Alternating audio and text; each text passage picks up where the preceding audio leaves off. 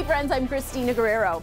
As the world's population grows, scientists are constantly on the lookout for renewable resources, from energy to food.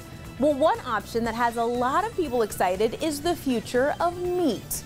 A look at how it could change the way we eat is our featured story at the top of the list. This is the story of planetary hope, inspired by one of the biggest ideas of the century. These days, we have many choices when it comes to meat. We can either eat the real deal or go meatless with popular alternatives.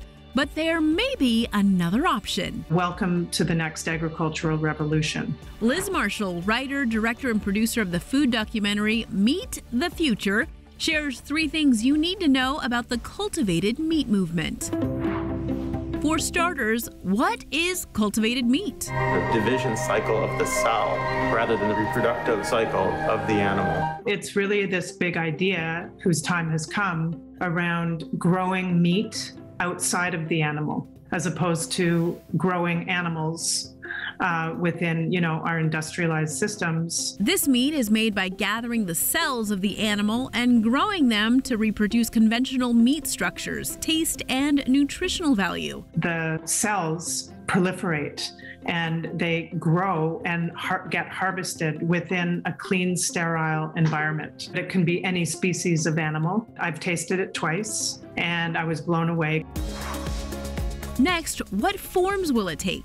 From the consumer perspective, we're facing a brave new world.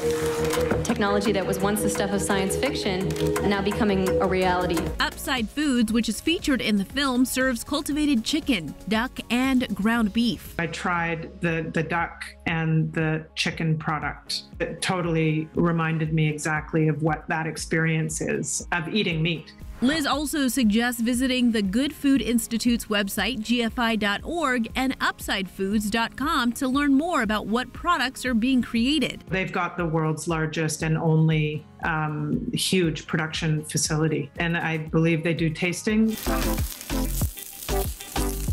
Well, my first reaction is that it looks exactly like chicken, cuts exactly like chicken. Wow. That is chicken.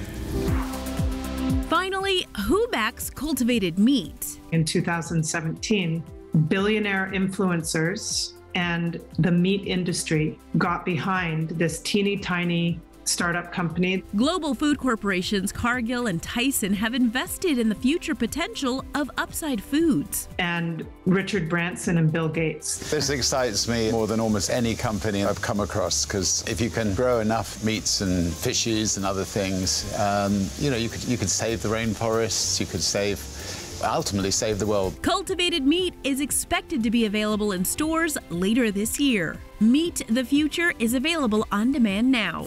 The future of food is at the top of the list.